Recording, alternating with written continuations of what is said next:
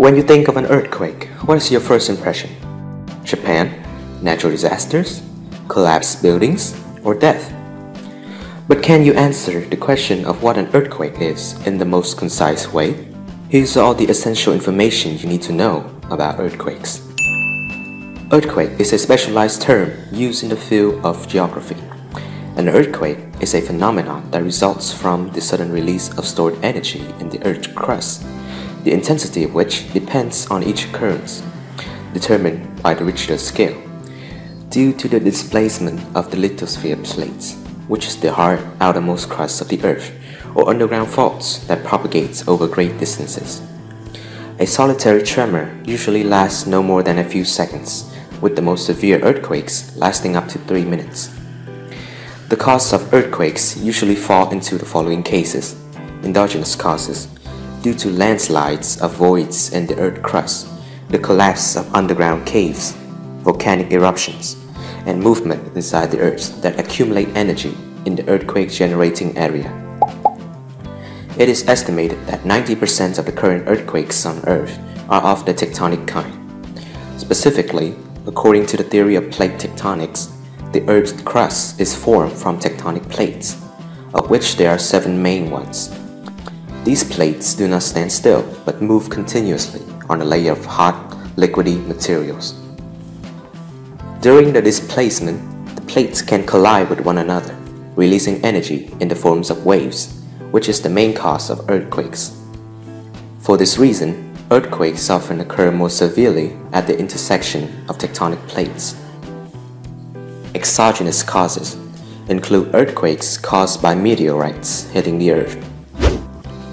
Human causes, human activity, including unintentional or intentional agitation in surveying or in mining and construction, especially underground nuclear tests. The magnitude of earthquakes, N, is also known as the Richter scale. Visualize the Richter scale as follows: from 1 to 2, unrecognizable; from 2 to 4, noticeable, but usually does not cause damage; from 4 to 5, the ground shakes, an explosion is heard, but the damage is negligible; from 5 to 6, houses shake, some buildings start to crack; from 6 to 7, houses are slightly damaged; from 7 to 8, strong earthquake destroys most of the conventional construction, causes large cracks or subsidence on the ground; from 8 to 9, houses are collapsed, the ground sinks to a depth of 1 meter. Large landslides in the mountains are accompanied by large-scale terrain changes. Above 9, very rarely. Earthquakes with M greater than 7 do not occur everywhere, but often concentrate in certain areas, called high seismic activity zones. Earthquakes that occur on the seabed can cause landslide or deformation of the seafloor, giving rise to tsunamis, large waves that travel the oceans and then make landfall. Sometimes earthquakes even activate volcanoes, even those that have been inactive for a long time.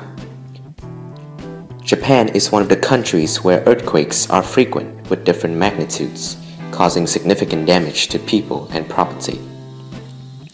Signs of an earthquake.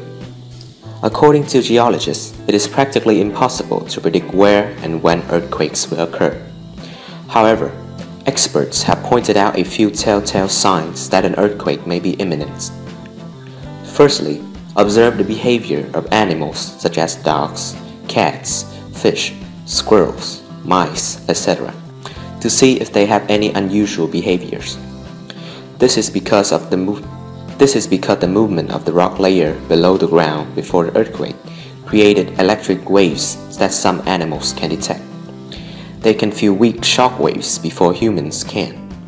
Specifically, dogs may display unusual behavior such as excessive barking/biting. Pets may suddenly run away or disappear, or birds and chicken may lay fewer eggs than usual in the period before an earthquake. Secondly, pay attention to the rock layer and water level of rivers and lakes near the area. If said water levels drop abnormally or overflow without any heavy rain during that time, it is a sign of volatility. Thirdly, observe the sky and wind direction. If you notice an unusual calm in the atmosphere, it will be a sign of abnormal climate change and, most likely, an impending earthquake in the area.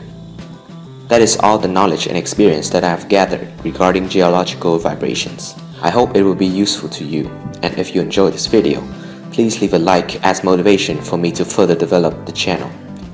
Thank you, and see you in the following videos.